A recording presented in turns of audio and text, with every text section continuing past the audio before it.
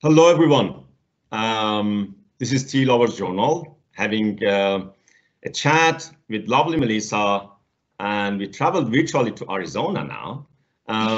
So before going through my question, Melissa, I would like you to have some sort of introduction.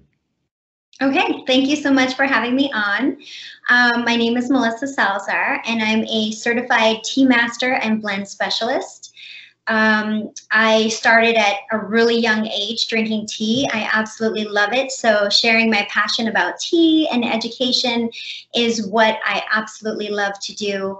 It all started with my grandmother, and when I was really young, I was one of 8 kids, so we didn't get a lot of one-on-one time, but she gave us that time, and she actually had tea time with us, and she had us pick like the most beautiful cups you would ever see in the world off of her. She had tea racks like all over the walls.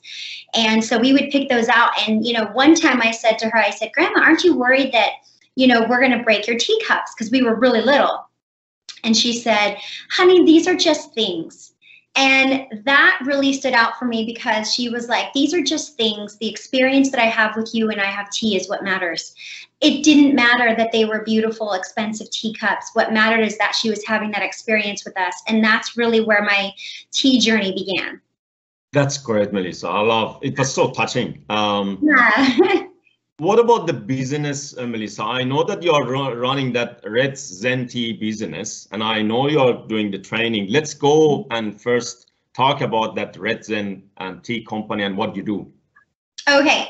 So, I had gone through college. I originally got my degree in exercise, nutrition, and wellness, and I did part of my undergrad work on the ergogenic effects of green tea. And at the time, I was an athlete and I really wanted some type of natural edge. And I found that, I did all the research, found that green tea really does have performance enhancing benefits. And this really, stood out for me. I was like, oh my gosh, this is amazing. And, but, still going through school, not knowing exactly what I was going to be doing, I ended up teaching health. And I said, I really want to do something with tea. So I started my company, Red Zen Tea Company. Red is my nickname, so that is the company name, Red Zen Tea Company, because Zen is really what tea makes me feel. It makes me feel calm, relaxed, focused. And that's, what I wanted to portray. And then, my slogan for my company is educating the world one teacup at a time, because the education piece is so important to me. And that's part of the reason why I did go into education. And my teas, I decided, I want to have some blends that are different. I want to specialize in dessert teas. So I have a full line of dessert teas like, apple pie, chocolate mint rooibos. I have lemon cream pie. I have, I just came up with a new one, chocolate hazelnut, which is a pu'er, and it's really, really good. So it gives you that, kind of like satisfaction from your sweet tooth, but at the same time, you're getting all the health benefits from the tea. And that's really what I wanted to create, especially for Americans, because their experience of tea has been primarily, tea bags, just regular black tea bags, or really, really dusty fannings from green tea. Okay.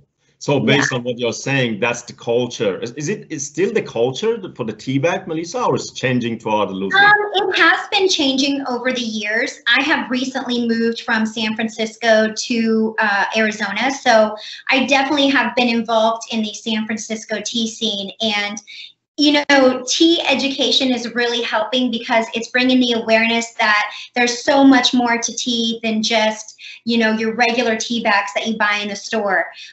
There are some really great tea places there that you could go to that, serve loose leaf teas. And of course you have your, afternoon tea places as well, but you also have some more eclectic type tea places in San Francisco that are really popular. Here in Arizona, I don't see as much of that. I do see some afternoon tea spots that have some loose leaf teas. I'm not seeing a lot of education here, so that's definitely something that I want to help change and flourish in this industry for sure. Great. Are you doing any sort of workshop in the area to improve the awareness of the people, Melissa? Yes, absolutely. So I work with the International Tea Masters Association, and I teach tea courses for people to become certified. So I teach the Tea Sommelier certification course. I also teach the How to Start Your Own Tea Business course, and of course the tea blending course, which I'm also doing next week, which is super exciting because that's one of my favorite things to teach. Blending tea for me is my specialty.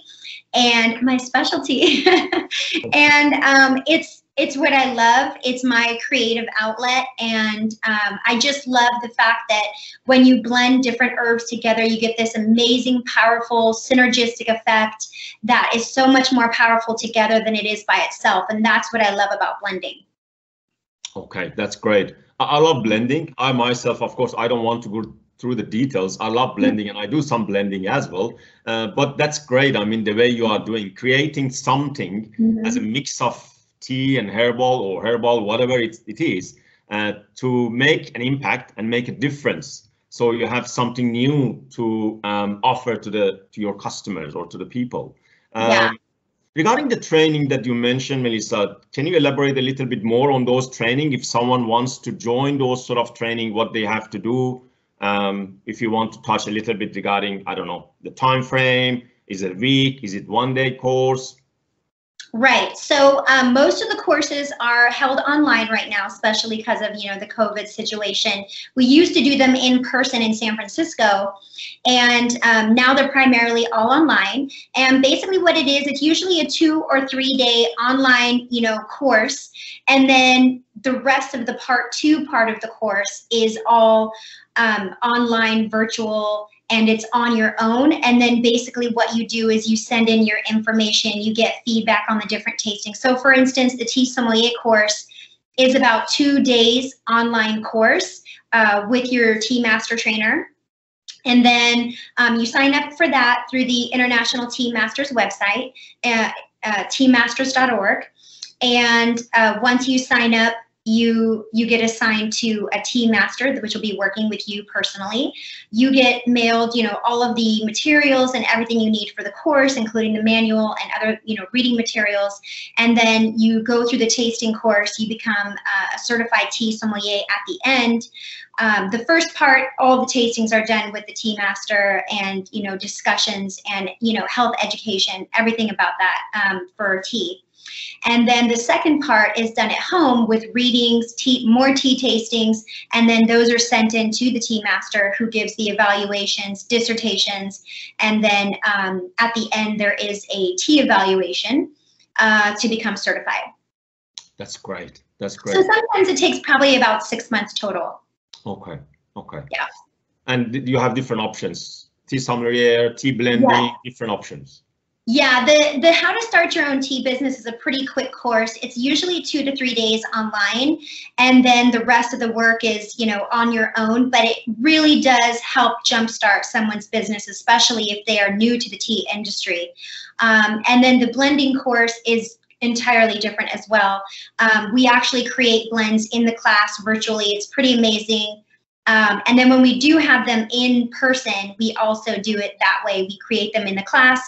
I make sure that all of my students become, really, really familiar with all the different types of herbs, all the different types of base teas and flavorings, so that by the time they leave, they know exactly what they want to create, what their specific niche is for their market, and where they want to go with their business.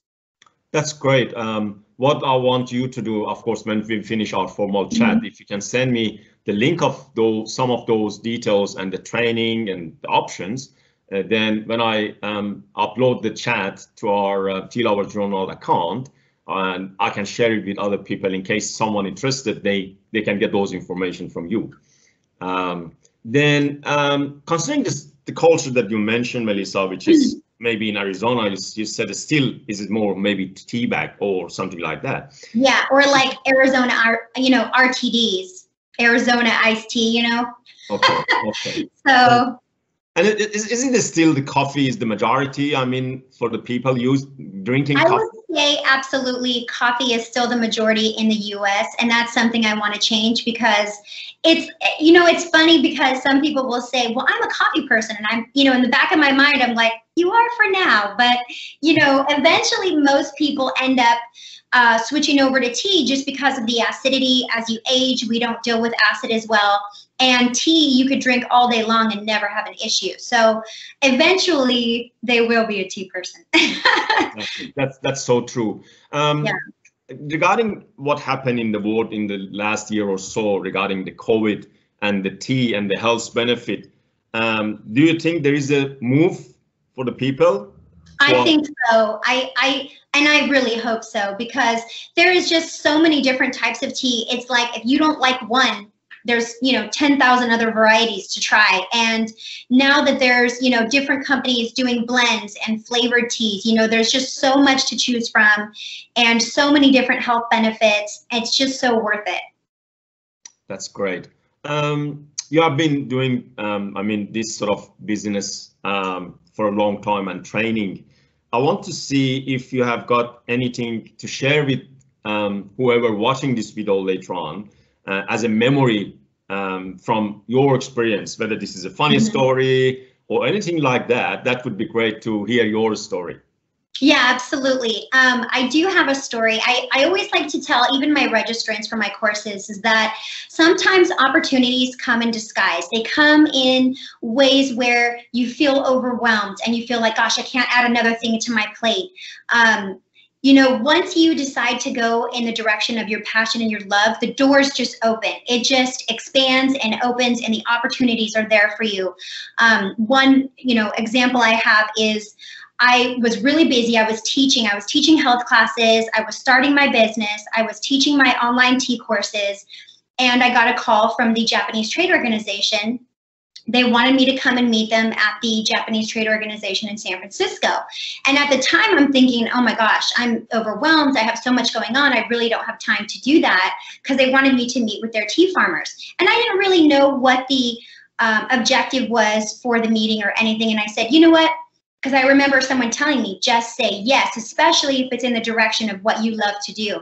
So I just said yes. I said, okay, I'm going to go and meet them. So I went and met them. It was the most amazing meeting. What they did was they had several people come and meet with them. And what they did was they had lined out several different types of tea. They had an RTD, they had a high roasted sencha, they had a regular sencha, they had a lower grade sencha. And basically what they did was they had each person come in, tea expert come in and, say what they tasted from all the different teas. And that was really fun, because for me, it was like, well, I love tea. I drink tea all day. And so it was a pretty easy test for me. But at the end of the test, it afforded me a trip to Japan to meet with the mayor of Kakagawa.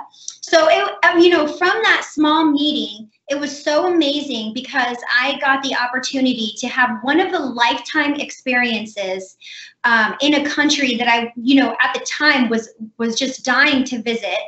And so that was my story. And now it's like if something comes up, I'm a yes person all the way. That's great. Considering what you have done, Melissa, for the people that they want to start doing anything in the tea business, do you have any suggestion, any recommendation for them, whether this is going to be the training part or whatever that you want to share with them? So my main thing I like to share with all of my registrants too is find your niche, find what you're passionate about. I was really passionate about fitness and exercise, and so creating the tea blends that I have that are dessert teas that are healthy, but they give you that sweet tooth satisfaction. That's my personal niche. Find your personal niche, and that way you can stand out and you can be super passionate about what you're doing. Education is huge. Become educated, become certified. It has afforded me so many opportunities just by having those certifications, and I've been able to travel all over the world because of it. So yeah, education and find what your niche is. That's great. Do you want to add anything regarding that blending aspect of what you are doing, Melissa? I love blending. I know there are probably a lot of people watching that are very just, raw tea, straightforward, don't do anything to it. But I would like to invite you to open your thought process in the way of the synergy that happens when you have two herbs that come together and you create something that's powerful intentionally with that benefit in mind. That's great, Melissa. Yeah. Melissa, thank you so much for your time and thanks for sharing that great experience that you have had.